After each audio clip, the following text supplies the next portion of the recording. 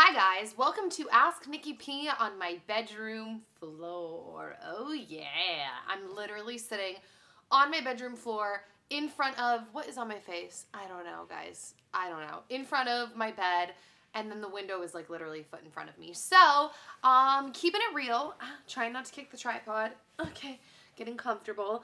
My whole house is a mess right now because we are deep cleaning it. We had so much laundry to do. We're cleaning all of the bedding. We are deep cleaning the floors. The bedroom floor is going to be last because there's literally piles of laundry like color coordinated everywhere.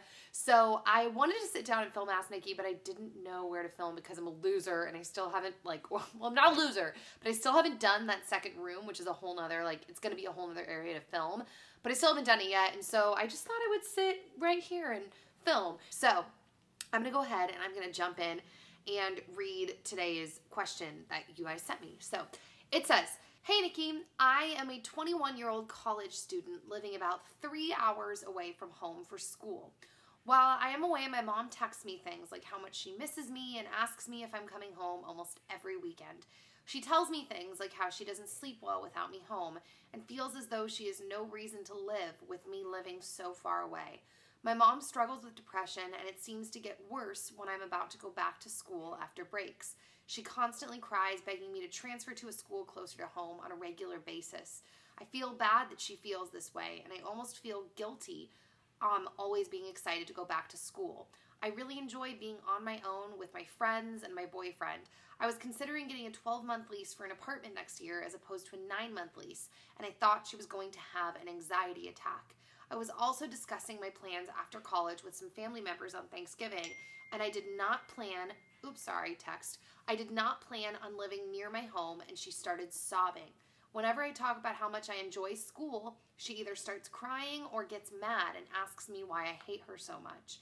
We have always lived very close to my mom's side of the family, so she takes it personally that I don't want to follow the same path as them, and I want to live in a different area. I'm sorry this is so long, but I have no idea what to do in this situation or who to go to. Your advice is always the best." Sorry for the little chuckle. I'm chuckling a little bit because I appreciate that, but I don't know if I have the best advice. I just kind of give what's on the top of my head. So, all right, first thing, that's difficult. I feel for you, and that sounds like a very hard situation, and I guess I'm just going to say whatever comes to my head. First thing is, I think you already know this, but I have to say the issues that your mom is dealing with,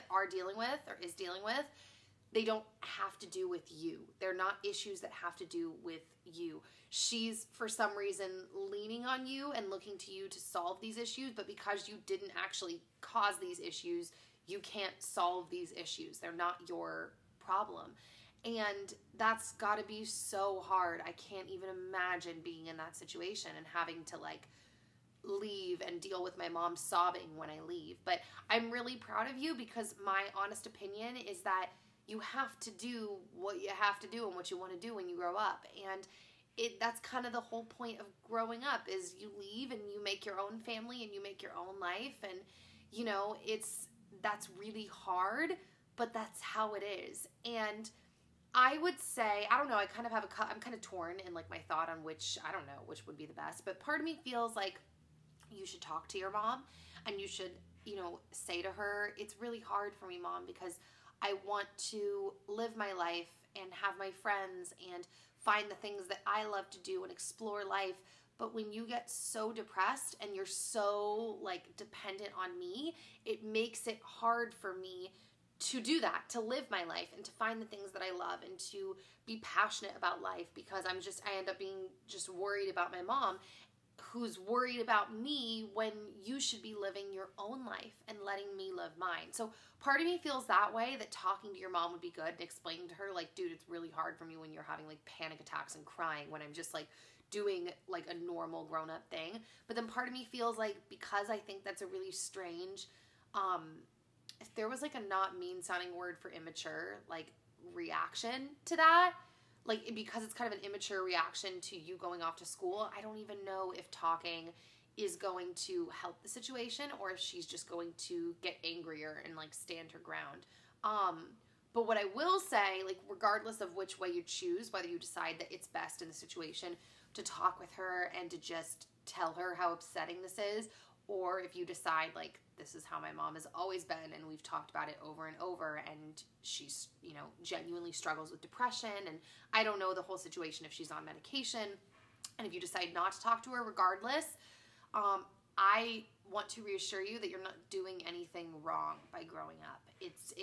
I don't know if you struggle with this, if it can feel wrong, but it's not wrong. Growing up and starting your own life and going after your passions and working towards building your own family, like, that's how it's supposed to be, and that's how life is. And I do feel like also there's ages where you go out into the world and you explore things, and you may eventually want to move closer again to your mom and her family, but if this is what you want to do right now, then that's what you got to do. There, like I said, there is an age that people go off, and it is typically like the college age where they go off and they explore and they live their life and discover what they love and make friends, and that's just what like this time period is about for a lot of people. So do not feel bad about that. I feel bad for your mom, and that's hard and that sucks, and there's obviously something going on there, but you should not feel bad for living your life.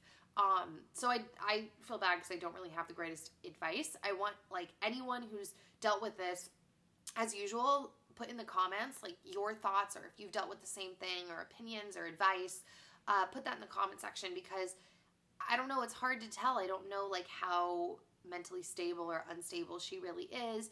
It might be worth going to a third party, getting a counselor involved, and paying for a therapy session, and having a neutral third party in the mix to help, you know, communicate messages and get it really across. I'm just not sure, because like I always say, I'm not a doctor, I'm not a therapist, I'm not in this situation, but I can say it'll be okay, and that I think you're doing the right thing, and there's nothing to feel bad about. So, yeah, if you guys, I was about to segue into my little outro. I've gotten so used to doing it so quick, but I was just going to say that's the end of this question. Oh, I'm going to open up the Twitter question. Let me see. Hold on, peeps. Hold on.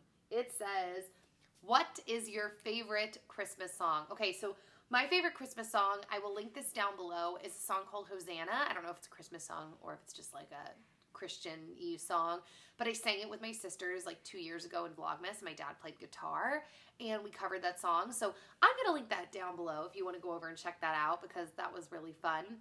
And, yeah, if everybody on this channel didn't know, by the way, on my main channel, Dan and I are doing Vlogmas this year. So it basically just means, oh, I was like, speaking of Dan, I think he's walking outside the window, but that wasn't him.